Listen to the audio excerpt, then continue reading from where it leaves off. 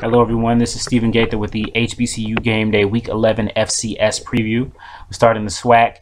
Grambling State matching up against Mississippi Valley State on a Thursday night stage. Grambling is going for a 7th straight win, trying to contain control of the SWAC West, and they shouldn't have any problem over a relatively weak Mississippi Valley State squad.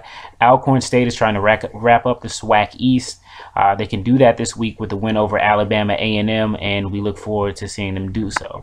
UAPB, Prairie View, both these teams don't play great defense, but we think that UAPB has a little bit more playmakers on defense, offense, so we're going to go with those guys.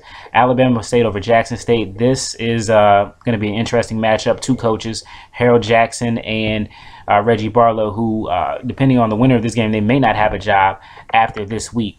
Both those guys are on the hot seat.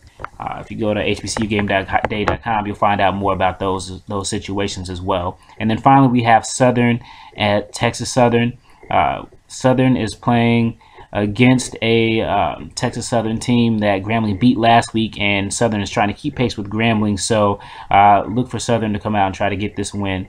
In the MEAC, we've got Bethune-Cookman, Norfolk State on a Thursday night matchup. Both of these teams come in with one loss in the conference, and they are both trying to stay that way because the conference is so congested right now, as both North Carolina A&T and Morgan State also are one-loss teams, and they'll be facing off this week in Baltimore. You know, the Bears have come on, and no one really saw this coming. A&T, they've been building for a while, so the loser of this game is going to have 2 losses and really be in trouble in the MEAC. Another one-loss team in the MEAC, South Carolina State. They shouldn't have any trouble taking on FAMU this week. North Carolina Central and Hampton, we think those guys could put up a lot of points this week, as both offenses are very capable of putting up in the air, and both defenses are kind of suspect. And then finally, we have Howard over Savannah State. Howard picked up the win against Dell State last week. We expect them to win again this week. Thanks for watching.